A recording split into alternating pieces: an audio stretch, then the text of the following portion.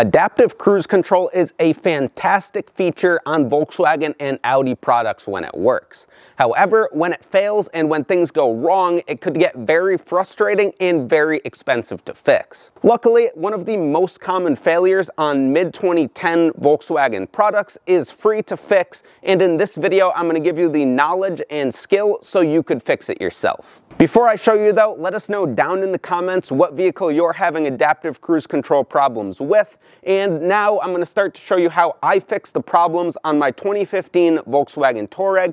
Before we get into the exact fix, I want to give a little bit of background on how an adaptive cruise control system works and let you guys know that this video should work for, again, mid-2010s, a little bit earlier, a little bit later, Volkswagen and Audi products. This will include Touaregs, Passats, a bunch of Audi products including the A6, A7, A8, and really any vehicle that uses a system like this that has some radar units, a camera unit, wires connecting them, and image processors. These vehicles use all of these components to get adaptive cruise control to work correctly, and there's one component that commonly fails, and it's a free and fairly easy fix once you have the knowledge. All of these components that I mentioned could fail and cause problems with your system, but most likely it is the camera unit, as that is a very well documented known failure that is again easy to fix. So you don't just start throwing darts at a dartboard though. I'd recommend you do a little bit of diagnosis before you jump in and start doing a repair like this,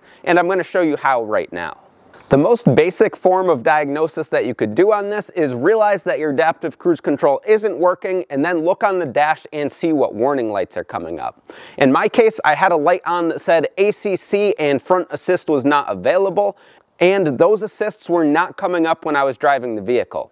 This obviously lets you know that your system is not working, but it doesn't tell you exactly what is not working. To do a more advanced diagnosis on this, you'll want to use a OBD2 scanner. In my case, I used a VCDS, which is a very useful Volkswagen product-specific scanner that gives you a very in-depth readout of problems with your vehicle. The exact fault codes that came up for me were C1107, video cable for image processing, signal failure, and C1108, function limitation due to missing video data. Both of these indicated that the car was not receiving data from the camera, which means it's either going to be the cable or the camera unit itself, which in most cases is more likely. So now that you know what the problem is with your vehicle, you'll begin to go ahead and fix your issue. Now, you could replace the camera unit, but they're about $900 US, and when I was looking, I could not find one in the US readily available, so I dove a little bit deeper and came up with this fix, which tends to do it. So there's an electronic chip within that camera unit that actually desolders itself from the electronics board and renders the camera useless. This means that the camera can't get data to the rest of the system in the car to use cruise control, which is why that fault comes up, that there could be a faulty cable. All that you need for tools is a way to heat up that chip and get it to rebond to the board.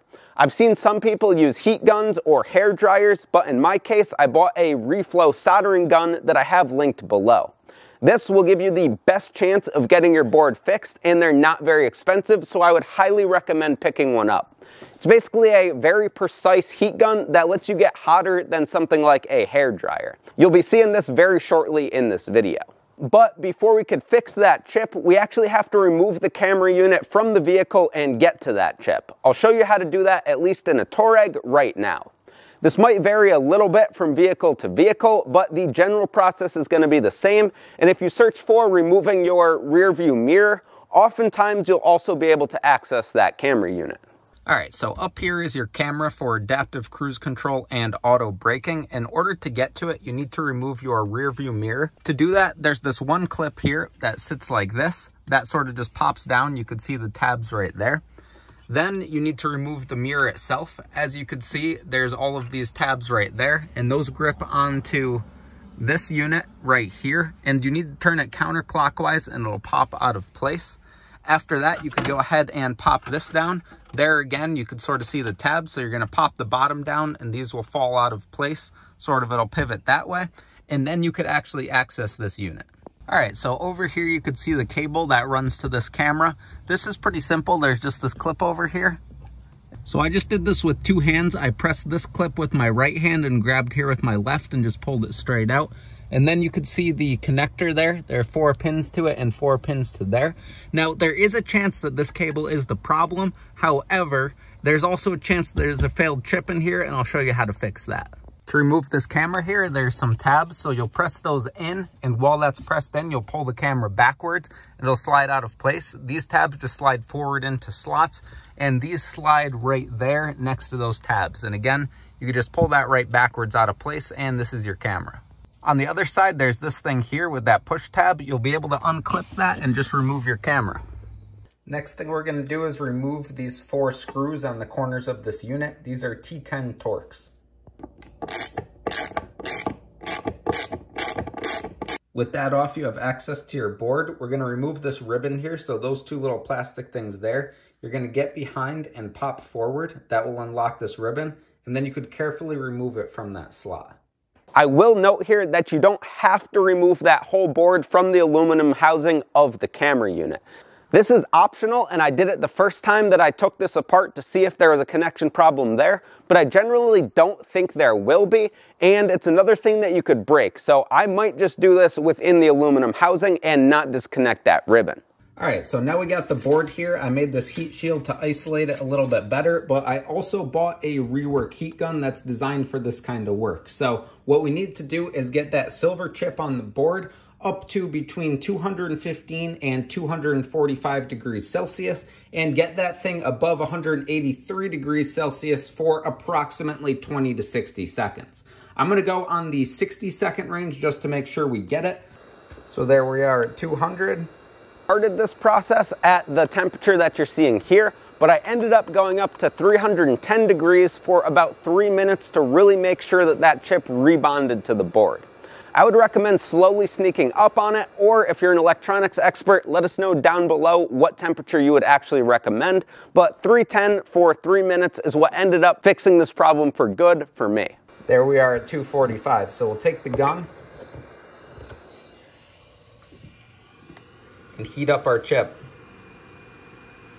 And again, you might be able to do this with a hairdryer or a bigger heat gun, but I would highly recommend this heat gun because it works well, and again, it's linked down below. Once you got your chip all heated up, you'll want to let it cool back down to room temperature slowly. Don't go dunk this thing in water or anything, and you don't need to blow cool air on it, just let it sit. Then go ahead and reinstall everything in reverse order of what you took apart.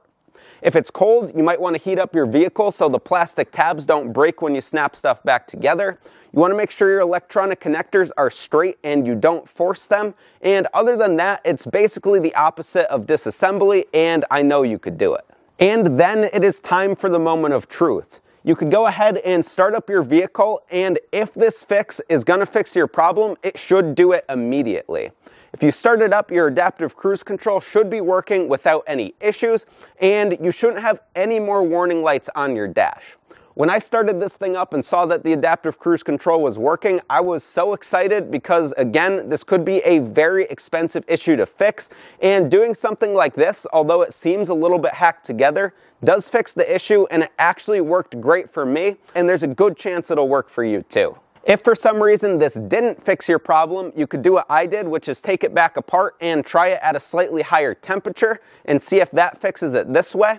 But you don't want to go too hot that you damage the board, and I personally don't know how hot that would be. Also, you could go ahead and scan your vehicle, see what fault codes keep coming up, and maybe it is something different, but this is going to be the most common. If this video helped you out, don't forget to like it, comment down below if this fixed your vehicle, comment down below what vehicle you're working on, and subscribe for more so you don't miss any more helpful videos like this. Thank you for watching.